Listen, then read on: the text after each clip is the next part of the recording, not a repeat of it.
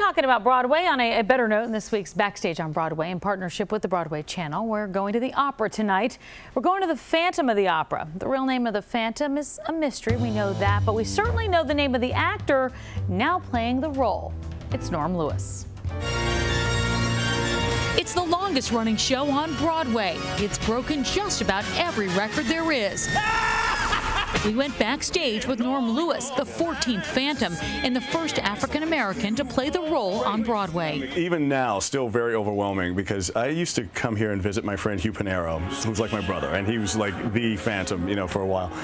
So I would kind of imagine being in this room like, wow, this would be so cool if this was mine. And for now, it is. It's a great responsibility.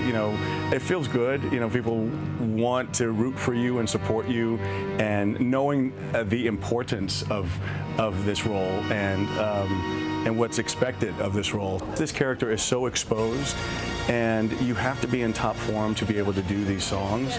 And if you're off a little bit, people can tell it. 2 hours before showtime, Norm showed us what it takes to bring Broadway's most iconic character to life. It all starts at the hands of makeup artist Thelma Pollard.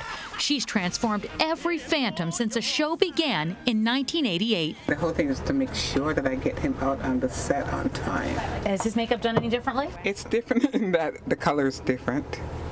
And you have to make sure the color doesn't come off on the white shirts. Right. They say, give us brown shirts, it's different. He seems to be completely unreceptive. Norm, no newcomer to Broadway, having made his debut in the Who's Tommy in 1993, then The Little Mermaid, and he took home a Tony nomination for Porgy and Bess in 2012. Oh, I got plenty of nothing.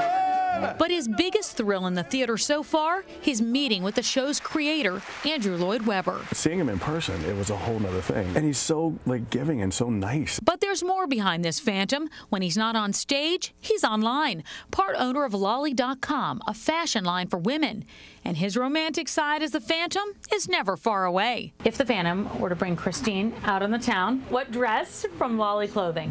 One of my favorites is called the Viola dress. It's this beautiful form-fitting dress, and it's very sexy. Do you know how many women go, oh, it's romantic? Let your spirit start to soar.